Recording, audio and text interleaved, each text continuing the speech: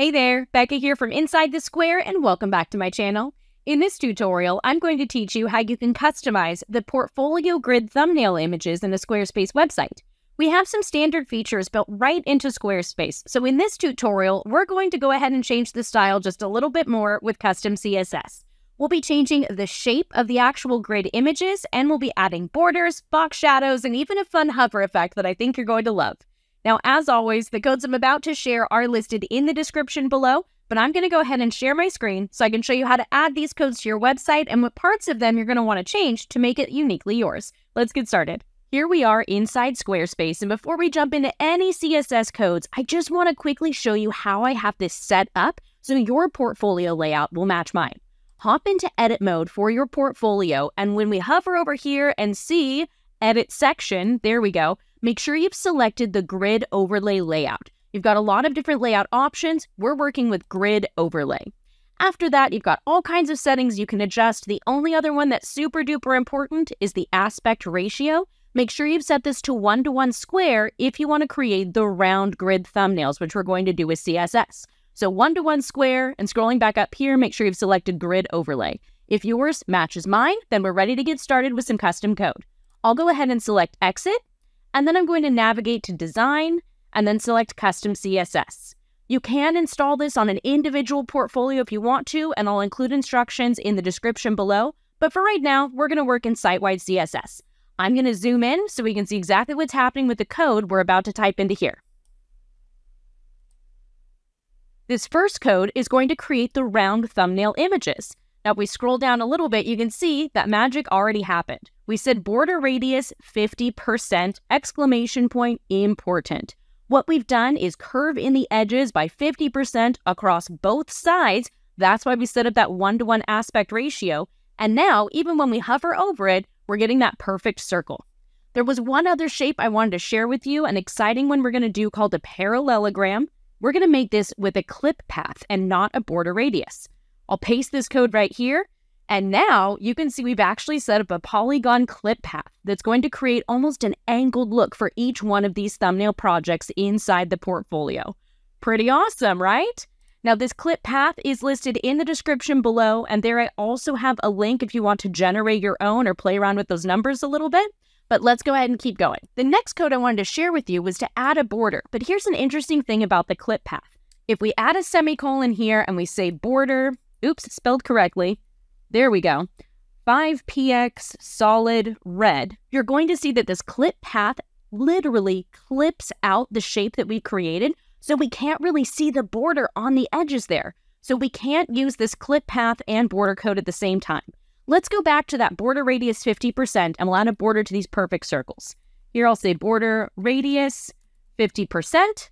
There we go. And I'll go ahead and change our title for our code here. I want to make sure I know what I'm doing here. This will say circle with border. All right. If you do have little notes in your CSS like I do, make sure you update them when you update your code.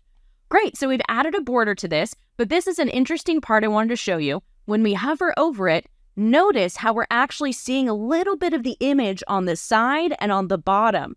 That's because the overlay was not adjusted as well. So we actually need to add one more little bit to this code. We're going to say comma dot portfolio overlay. There we go. And now when we hover over it, we're going to get that perfect circle for the overlay and the grid thumbnail image, and everything gets a border, and it looks fantastic. All right, I've got 3 more codes to share with you. This next one is actually going to add a box shadow. So let's go ahead and add a semicolon right here, and we'll say box shadow 5px, 5px, 15px, and let's make it an rgba, just a slightly transparent shade of gray. There we go. Now we have a shadow, so it looks like they're lifting off of the page. There are 2 more codes I wanted to share with you, and the first one is actually a fake hover effect. Let me explain how this works. I'm going to add a new line of code here. This line of code is only applied to the overlay.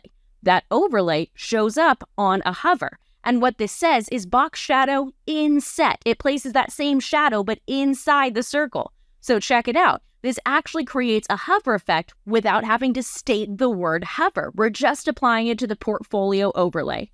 Now, if you do want to add a hover effect that's to the entire thing, I'm going to add one more line of code so we can do that. This line of code says when I hover over the grid item, take that grid image, and when I hover over the grid item, take that portfolio overlay and change that border to blue. Now we're going to get that inset shadow effect, and we're going to change the color of the border, all kinds of fun stuff. Again, all of these codes are listed in the description below. The last code that I wanted to share was one that I get a request for very often. Super simple code right here. I'm going to paste in a new line. This makes the portfolio title visible at all times. All we've said is opacity 100%. Opacity is the level of transparency that will change when we hover over the object based off of the settings right here in Squarespace. So all this code says is let's make that 100% visible all the time, no matter where my cursor is. So we're still getting a hover effect of changing that border color. We're still getting that inset shadow, but the title is going to be visible the whole time. All right, again, all of these codes are listed in the description below. Just make sure you modify things like the box shadow and the border colors and even the border radius style. Change it up so it suits the style of your own site and select Save when you're done. Underneath this video, you'll find a list of all the codes that we just used. Just make sure you modify them to match the unique style of your own Squarespace website. You'll also find links to a few other tutorial videos down there that I'm pretty sure you're going to love, so definitely check those out. Thank you so much for watching this tutorial. If you enjoyed it, give me a like and a comment, and definitely subscribe for more because I share something new every single week and I want to make sure you catch the latest. Thanks again for watching, and most importantly, have fun with your Squarespace website. Bye for now.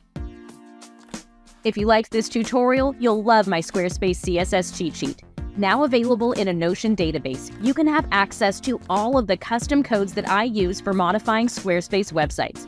In here, you'll find selectors, pre-made style snippets, and a bunch of pro tips. So even if you're brand new to all things CSS, you're going to love the content you'll find here.